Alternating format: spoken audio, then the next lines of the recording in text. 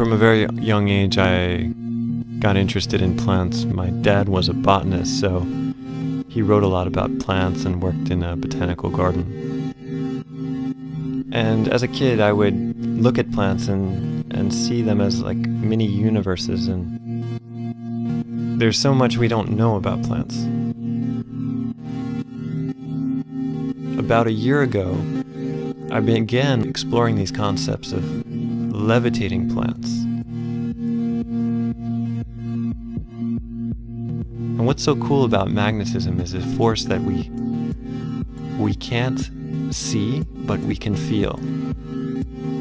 We're levitating the plant from the ground in midair and rotating so that it gets sunlight from all different directions. The idea of a plant not needing soil to grow really fascinates me, and that's when I got interested in air plants. Air plants are plants that grow from the air. They don't require any soil. They literally take particles from the air and get nutrients from them.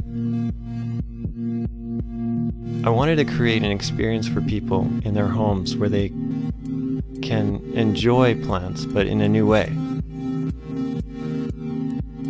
Houseplants don't always have to be the same. What happens if I levitate this plant in the air? Will it grow differently? Will it grow more? Who knows? Maybe we're going to discover a new way of growing plants.